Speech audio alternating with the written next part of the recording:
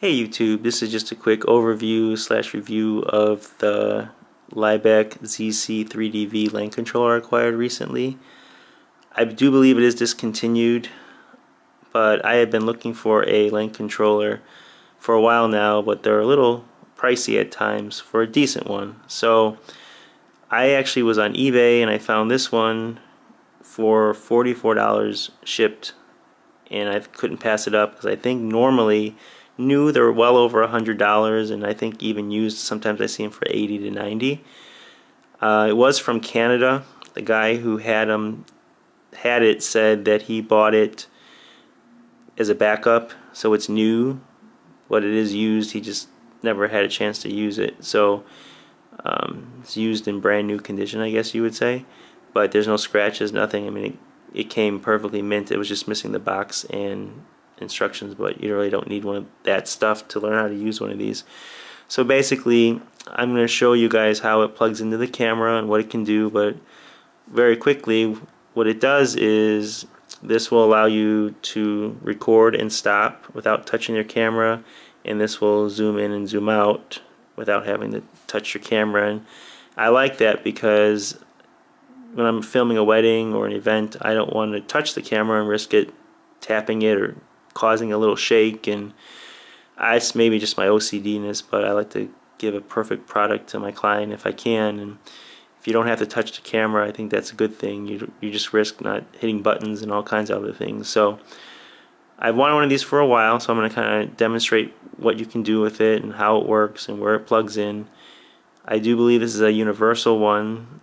It should work in Canons, Panasonics, and Sonys, but I guess you'd have to try it. There was no list of like model numbers, but I think any professional camera that comes with a Lanc controller input, I think you'd be good to go. So I'll show you a quick demonstration of what it can do. Okay, so here's the Lanc controller mounted on my tripod, and as you can see, it just connects to one of the legs, and all you do is screw this out and in to hold it onto the tripod leg. Now mine's loose just for demonstration purposes, but normally you would keep it tight.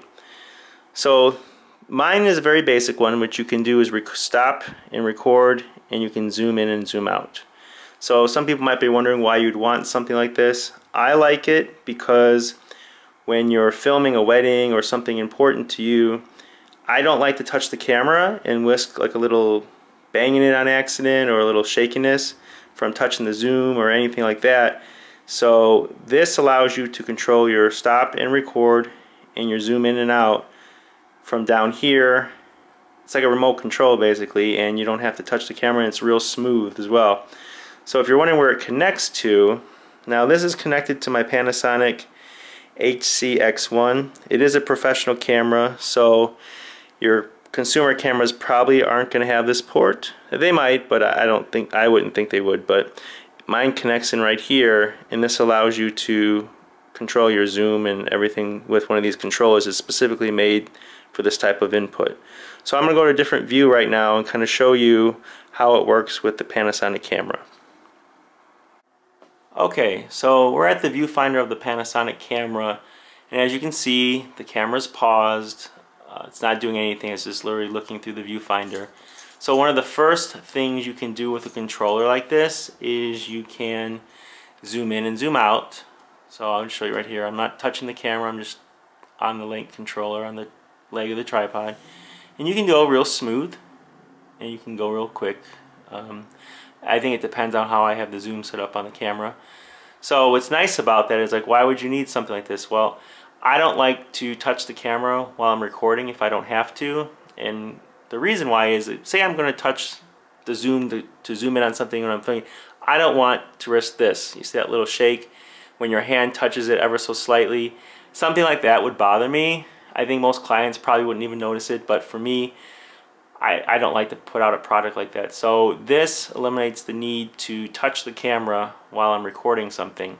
So I can also record and stop recording with this controller as well. So again, I'm just using the Lanc controller on the leg of the tripod. I'm going to hit the record button, and as you can see, it's recording now.